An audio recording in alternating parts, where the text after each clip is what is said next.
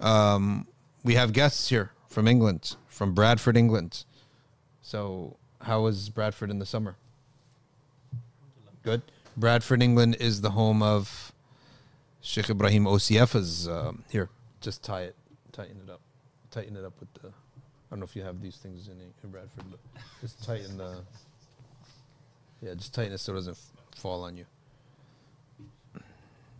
Bradford, England, first of all, is has a gorgeous park, and it's generally as a city prettier than Birmingham. Doesn't have as many shuyukh and masajid, but it's prettier city if we're going to compare. The both of them have very densely populated Muslim societies. Bradford had a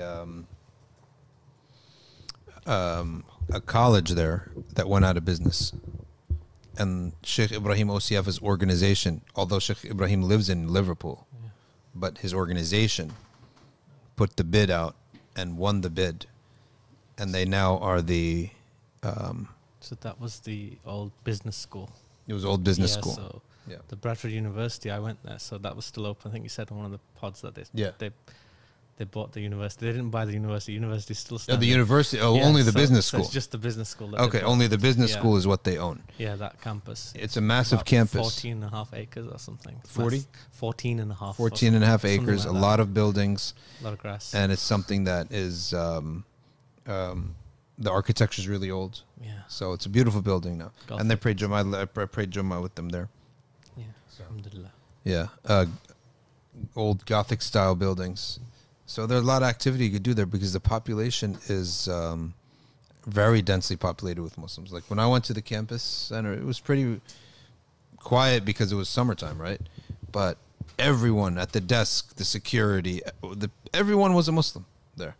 Like England, there's a new type of country that I would say, which is not a Muslim country, but it's now Islamically friendly. This is not a legal category, but it's a experiential category, just like Muslim friendly countries. And I could tell you that England has really, it's there already. And here is the litmus test. If you can literally pray anywhere without being looked at or harassed. I was next to Big Ben and we needed to pray. There's a park next to Big Ben. We just put out some, clothes that we had and we just prayed on it. No one bats an eye. People walk by. They don't even bat an eye, right? Scotland Yard, down by, I think it's by the water somewhere. Scotland Yard headquarters has a lawn next to it. Put myself, I just prayed. No one bats an eye. Halal food, never have to look. There's no such thing as where's their ears halal restaurant. There's always halal food everywhere. So I would say that's where you get the feeling that it's not a Muslim country, but it's a very Muslim-friendly country. And I think the United States eventually is going to get to that. Not by population, but enough people will come to respect Muslims that will have a place here. And how does a people have a place in a country? Is when enough people in that country, their hearts accept you, right? And enough people, number one, they're accepting Islam, and number two, they're accepting of Muslims.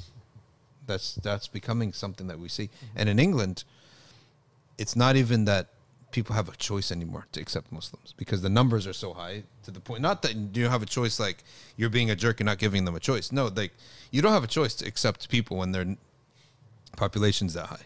You just have to get accustomed to it, right? And also, discrimination, it's possible to do when you really don't deal with a lot of a certain group of people, right? You want me to move this again?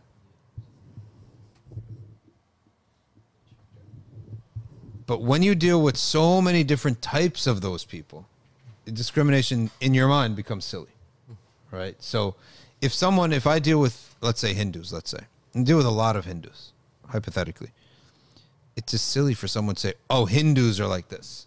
Well, there's so many different ones, and I've seen that they're all different in their thing that you can't paint them. So when you don't deal with the people, it's easy to paint them all with a brush and push and dismiss them. But when I'm going to see them every single day, right? You don't do that anymore, and that's what's happening now with Muslims. It's probably very hard for anyone in England except for trying to be a right-winger to make a broad statement about Muslims, because everybody will deal with many types of Muslims, practicing and not practicing Muslims.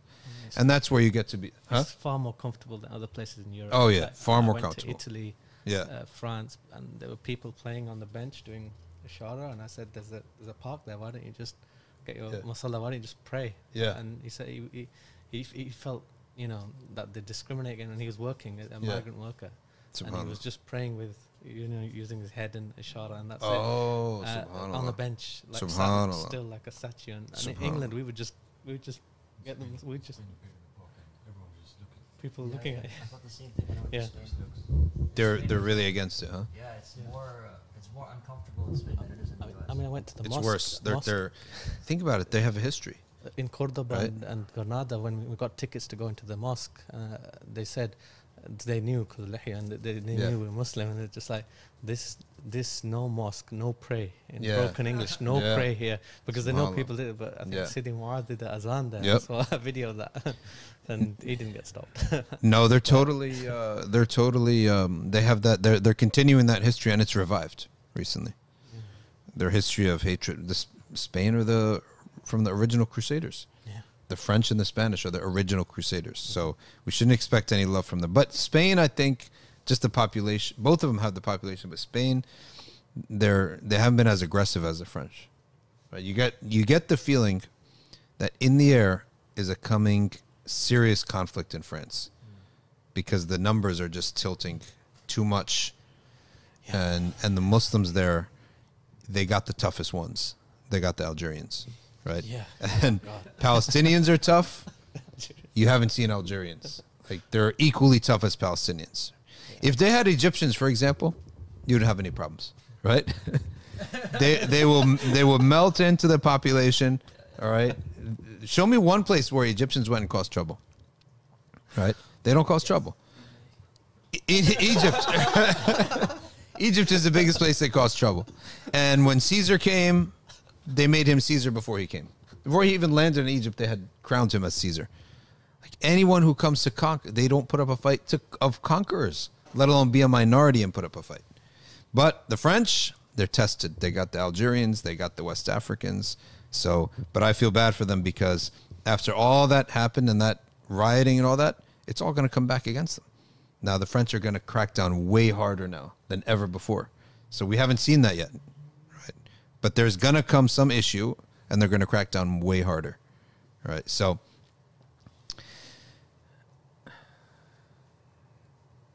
Mini Star says there's subtle racism towards hijabis in the UK, but it's not often. Yep, I'm sure that it'll always be, but it's just something that they would have to hide it. Even the people who want to have that racism against them or this discrimination, they would have to hide it. I mean, I had a friend who's in chartered accountant, and they went for like a meal, like a work meal, like a social kind of thing. Yeah. And he had some juice or something. He said it tasted horrible. Yeah. He found out that one of his co-workers had put alcohol in it. Oh, really? And he was so disgusted.